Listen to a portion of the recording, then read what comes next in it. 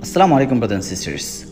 We all know that Ramadan is here, and Alhamdulillah, throughout the world, Muslims are fasting and they're praying Taraweeh. They are coming closer to Allah subhanahu wa ta'ala. They are generous, they are giving food to people, money, and they are trying their best to do as many good deeds as possible. And English Premier League allows Muslim players to break fast mid-game.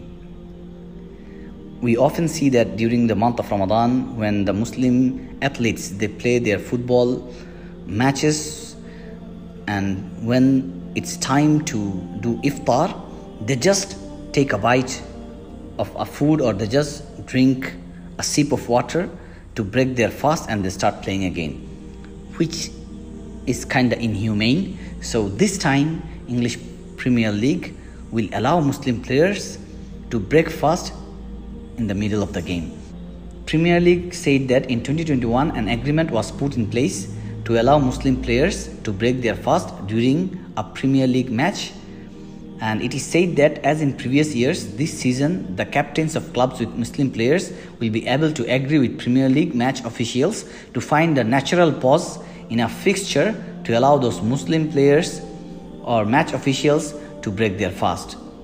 And last week, English Premier League club Chelsea said it will host a first ever fast breaking or iftar meal at their home stadium, Stamford Bridge, on March 26.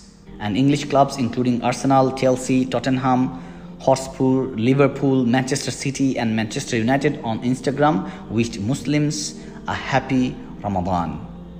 Alhamdulillah, it's a good decision. It will be easy for the Muslim staffs and Muslim athletes. If they have matches while they are fasting, they can at least break their fast and continue playing. My brothers and sisters, may Allah make it easy for everyone during the month of Ramadan. It's better for everyone to focus on ibadah rather than wasting time, rather than playing or doing what other stuffs used to do in normal time.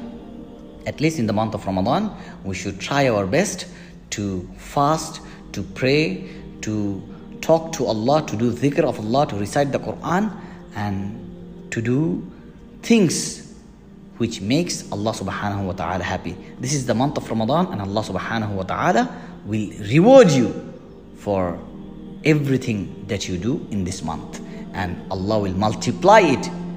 May Allah make it easy for everyone. Please support our dawah works at www.supportdawah.com.